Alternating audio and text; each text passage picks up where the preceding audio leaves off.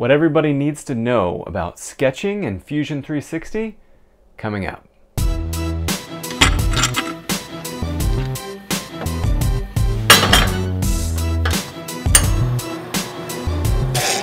Hey, Tyler Beck, taking you through this Fusion 360 series on sketching. We'll start with the golden rule, the thing that everybody needs to know. If you're just getting started, hit that subscribe button. I'll be releasing a weekly video on the Fusion platform. Post a question down below. If you've got a question on sketching, hit me up. Okay, the 3 things you have to know before you get started with any sketch.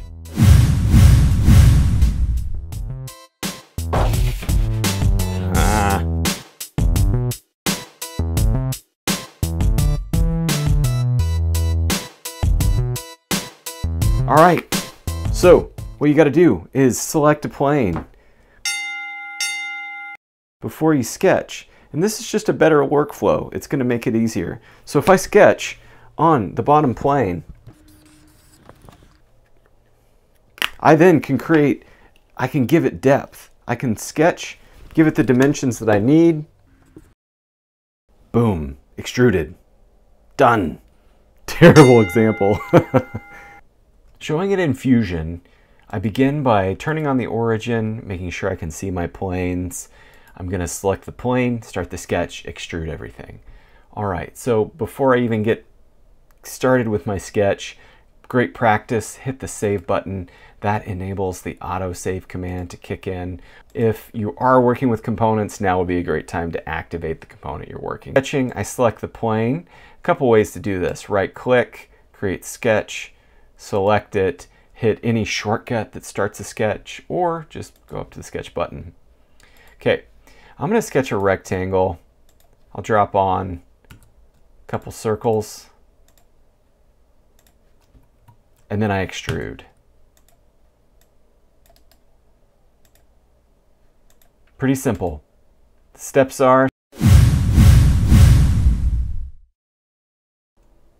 and why does this workflow matter? Many times I've been in a sketch working on a plane I wasn't aware of, but when I select that face, it goes normal to the object itself, and then I can extrude it. And for years of teaching beginners, I just found that people did much better when they had a workflow.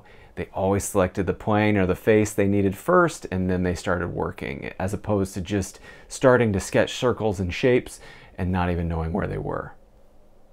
Number 2, let's talk about dimensioning in your sketches, getting fully defined sketches with dimensions, then relationships and constraints. But let's do dimensions first. So back to our rectangle concept, if I had you dimension everything,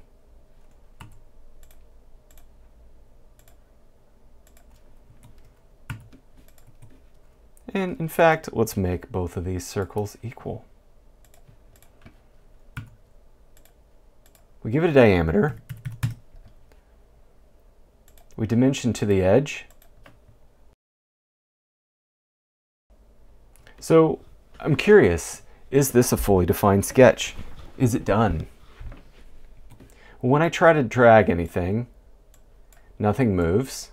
One thing I forgot to do in my preferences, I like to turn on this sketch geometry based on constraints. Let me explain that. But now with it turned on, when I look, everything is black.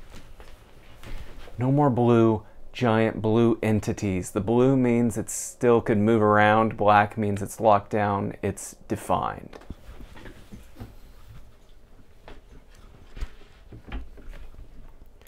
So this is great. I've got a visual. But the real question is, did we define it correctly? Is this correct? Or is this one?